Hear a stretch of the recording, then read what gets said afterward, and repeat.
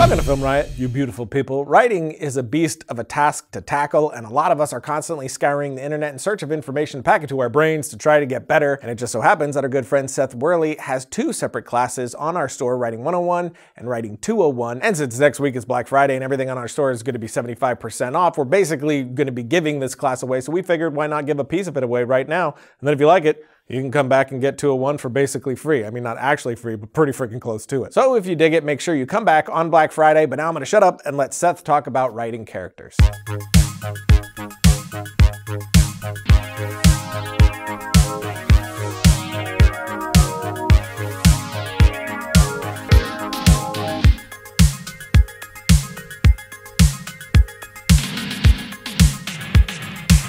There's no one way to conceive a baby. I take that back. I guess generally there's one main way, but like what I mean is that there's no one way to get someone to make that baby with you. Anyone promising you a surefire, never fails method to convincing someone to start making babies with you is full of lies, gross, and probably a criminal. The same goes for developing characters. Before we dive into structure and the process of breaking a story, I wanted to spend a little bit of time talking about characters and where to find them. They're tricky creatures because technically you're the writer, so at the end of the day, you're telling them what to be. But when things are really working, it definitely feels like the other way around. And you want that. You want living, breathing characters making decisions for themselves and telling you what to write for them. All right, so I have a few thousand different attack methods for developing characters, and a lot of them are frivolous and dumb, like names. I love names. I will waste an entire day on a name. I love baby name websites. I literally will scroll that nonsense for hours looking for the perfect first name. And names, when they're right, are like music. Vito Corleone, Scarlett O'Hara, Norman Bates, Indiana Jones, Ellen Ripley. So what's great about names is that a lot of them mean stuff. So if you want to say something about who your character is or what they stand for, you can assign them a name with meaning. Jack Shepherd, Darth Vader, Remus Lupin, Frodo Baggins. These all have words in them that mean things. So that's always fun. Just be careful because you could literally spend weeks perfecting a name, but often it's worth it. Another thing you can do is just copy yourself. It sounds lazy, but it's okay to write a character that carries all the same beliefs, instincts, and baggage as you, just as long as you actually bring those beliefs, instincts, and baggage to the table. Because writing is a lot like acting. You're not working with bricks, you're working with emotions. So it requires you to expose yourself and make yourself vulnerable in ways that bricklaying does not. No offense to bricklayers. Man, you guys are an emotional bunch. But I'm boring, you say. I'm the most boring person in the world. I'm too boring to be a movie character. You know what? Luke Skywalker is one of the most boring people ever imagined. I mean, he's definitely not as interesting as Princess Leia or Han Solo or friggin' Darth Vader. Heroes are often the most boring characters in the movie, so that's okay if you're boring. So maybe that's your hero, a boring person. You, if you relate to them, surely someone else will, especially if, like I said, you commit to it emotionally. You can also try writing someone who is the opposite of you. Someone who would clash with literally everything you stand for. I remember reading where Joss Whedon was saying how Malcolm Reynolds, the hero of Firefly and Serenity, was someone he would probably not get along with in real life. Like, who would that person be for you? It doesn't have to be elevated or evil. It can just be someone who would push all of your buttons and make progress extremely difficult for the both of you. Don't just write their surface. Figure out what would make them tick. Don't write a character whose actions you can't justify or empathize with. And honestly, this is probably an exercise you should just be practicing in general anyway, as a person, empathy. So you can write yourself, you can write your own worst enemy, or even better, you can write both. You need contrast for a story to be interesting. So write characters who contrast each other. Then put them in a room together. Force them to order a pizza for them to share. Seriously. Hi, I'm Seth. I'm pretty great. I like pepperoni pizza, but I can go with cheese too. If you're feeling crazy, I could even do barbecue chicken pizza. What about you? I'm evil Seth. I'm good with whatever. No preference. No, seriously, is there a kind you'd like? Whatever you want.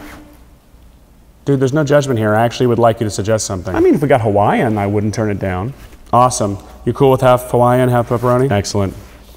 Or I mean, if it's easier, just do all pepperoni. I'm totally cool with that. I mean, they just cut it down the middle. It's really very normal. But I'm saying, if it were too much trouble, we could just do pepperoni. No trouble? Great. Great. But I mean, if it is... Oh my God, Seth, for real. Another thing to keep in mind is that heroes change and villains don't. That's often inherently what makes the villain the bad guy, their unwillingness to change. Like, ironically, evil Seth is so hell-bent on being flexible that he's unwilling to let there be any kind of compromise, whereas normal Seth is genuinely trying to find a common ground where they can both be happy. Do they actually cut it? I don't think they cut it. No, they don't. It's just divided. But you said cut it, like down the middle. It was the wrong word. I used the wrong word. I feel like that would, by definition, be more work than usual. It's not the situation. They're not cutting it. I'm just saying, if that was the case, we could just do pepperoni overall. Oh my God, no, it's not. By the way, this is how I recommend you define your characters. Not by filling out surveys for them, like what their favorite food is or the most embarrassing thing that's ever happened to them. I mean, maybe that helps you. Generally, it usually wastes my time. The best way I think to find your characters' voices is by writing them. Put them in conflict, write your way out of that conflict, and you'll find their voices in the process. You know, I may not even eat any pizza. I'm not super hungry. Why? I'm not super hungry.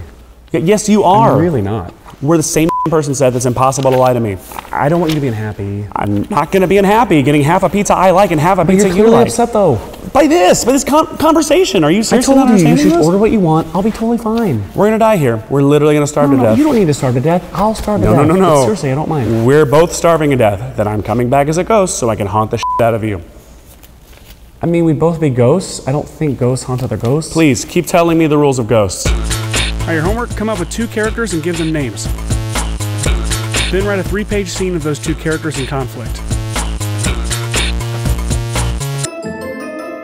Domain.com has all your website needs, including .com and .net domain names and intuitive website builders, so you can take the first steps in creating an identity online. If you think about it, it's kind of like a police department.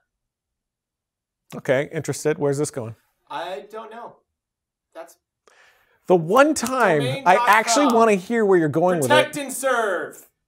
You know? That's just lazy. They're affordable, reliable, and have all the tools that you need to start building a website and sharing your ideas with the world on a professional web.